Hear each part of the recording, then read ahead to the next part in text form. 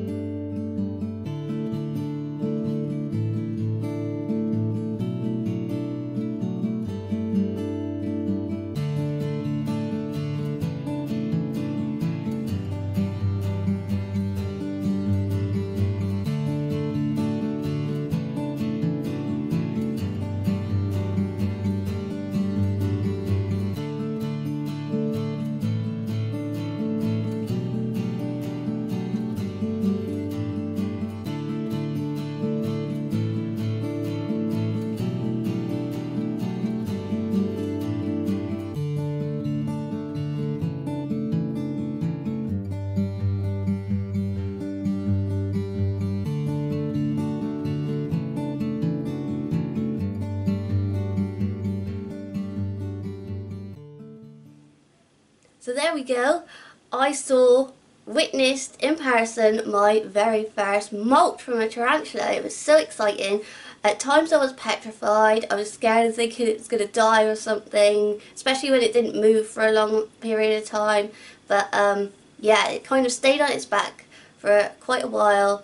I think about 3 hours, maybe 4, and then over the last couple of hours is when it actually started doing its thing. And yeah, it was so exciting. Me and John sat here with a beer and a takeaway and we just witnessed the whole thing. It was fantastic, and I don't think I'll ever be scared of a tarantula molting ever again.